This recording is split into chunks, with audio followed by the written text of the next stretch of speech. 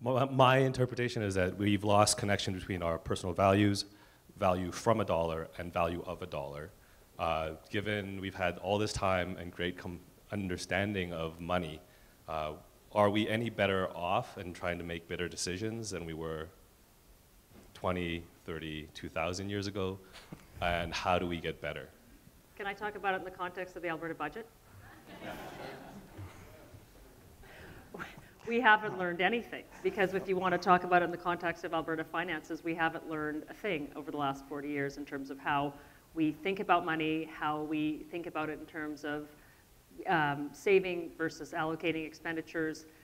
We arguably have just squandered a huge gift of resource value, and next week we're going to find out how badly that squandering was. So you're right, we've lost the value of a dollar and from a dollar, and there's nothing like adversity to teach that lesson for another generation, because we seem to have short memories about these kinds of cycles. I think we are getting better generally. Okay. Not. I'm cynical. I won't. I'm American. I'm not going to get myself involved in, because America's economy is totally fine. Can we talk about the debt thing? But I actually think that one, this is going to look self-serving maybe, but I think one thing that we can do is research and think more carefully about money, because the science of money is really only about 250 years old in its given form, right? If you think capitalism started really genuinely with Adam Smith in the 1750s, 60s, or whatever, Deborah doesn't. I think that's a very plausible view. But started with the Romans.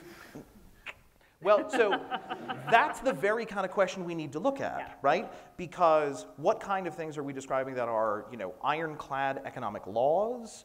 What kind of things are happening are sort of, socially constructed social facts? What things can't we change and what things can we change? And I think there's still lots and lots of research. There's lots we just simply don't know about that. And so, right, the study, the $75,000 study, that's only 4 or 5 years old.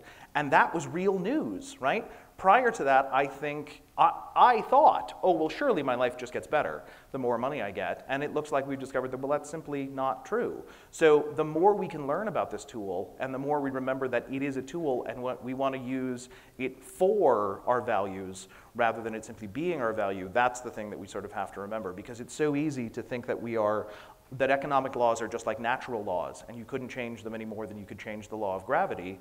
Maybe that's true in some cases, maybe it isn't. Knowing the difference is going to be fantastically useful for us. And it requires a very, very hard examination of societal values.